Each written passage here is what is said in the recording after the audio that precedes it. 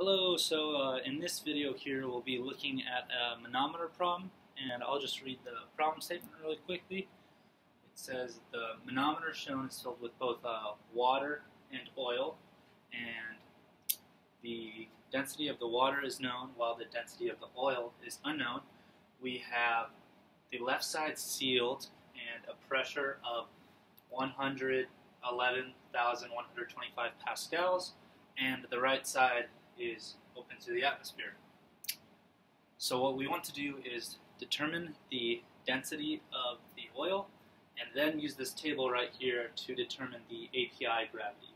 And this is just a conversion chart between density and API gravity of oil. Alright, so first things first, let's look at the manometer and look at our pressure terms. We have pressure due to water and pressure due to oil. So here, they have what's known as hydrostatic pressure, which means there is pressure due to the weight of the fluid.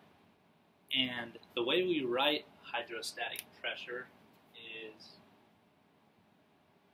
P equals rho GH.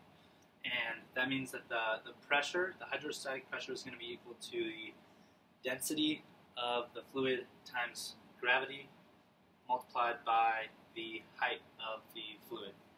And another thing I like to look at is when I see a manometer, I think of the bottom of the manometer as an equal sign. And the reason I like to think of it that way is because the pressure on the left-hand side is going to have to be equal to the pressure on the right-hand side.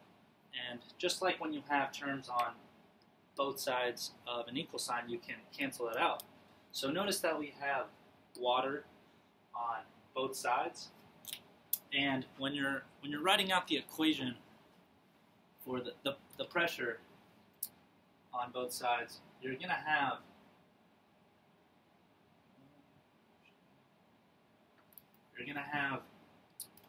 rho GH for water plus some other terms equal to rho GH of water plus some other terms. So I wouldn't recommend doing this every time. This is simply for demonstration purposes. So both sides have pressure due to water, but what we're going to do is set this essentially as our 0 point. And the reason we're going to do that is because everything below this line here has equal pressure, and we're able to ignore it and focus more on the pressures above this line. Okay?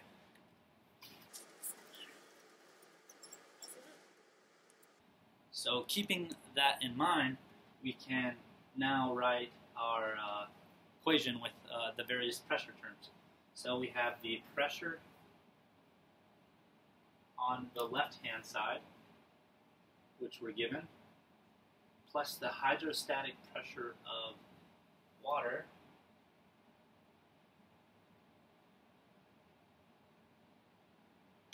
and then we're ignoring everything below that. Jumping to this side, we have the oil and the pressure due to atmospheric pressure.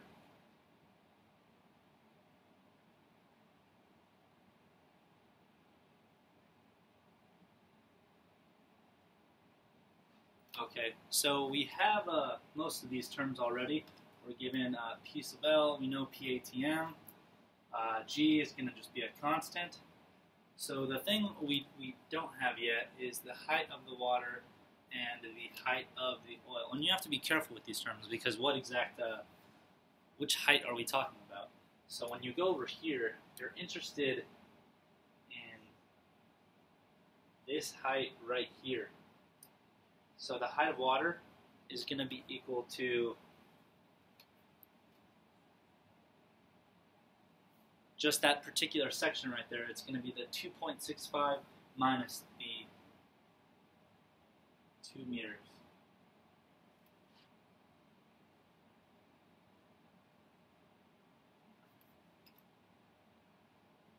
And similarly with the looking at the height of the oil, it's not going to be all of this, just this particular section.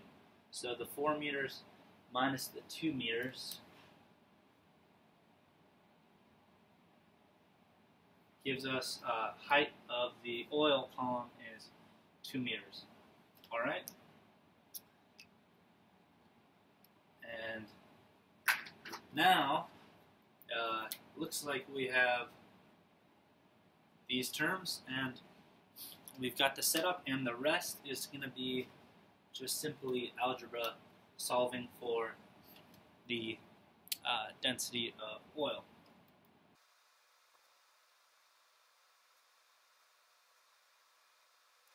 And now with this equation here, we can substitute our values and solve for the density of oil.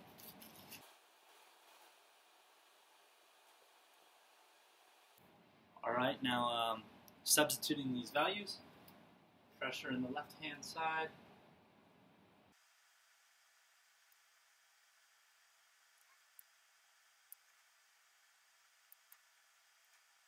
okay, and now crunching the numbers, we'll get that the density of oil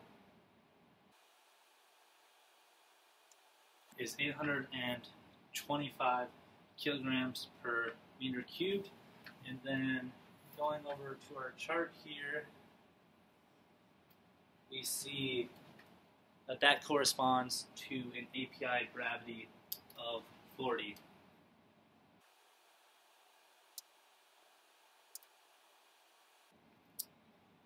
Okay, thank you for watching this video, and I hope to see you again soon.